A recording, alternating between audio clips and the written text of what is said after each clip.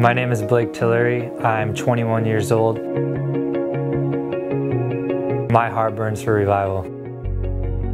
When I learned what revival meant and what it was, that was my heart's cry. And since then, I haven't been able to stop trying to win people to Him, because it's just the love of God was put in me and put in my heart that I have to share that with so many other people. I like to encourage other people. One of my giftings, I would say, is the ability to prophesy. God's made me to be someone who brings life and who brings joy to people.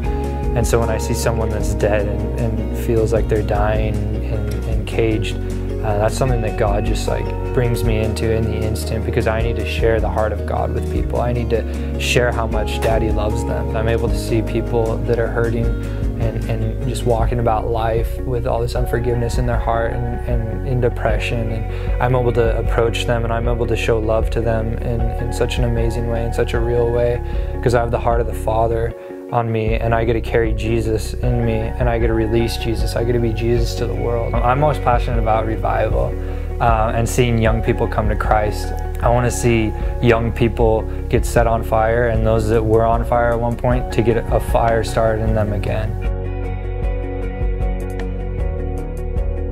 Every day taught me how to just constantly listen to God and how to go about my day in Him.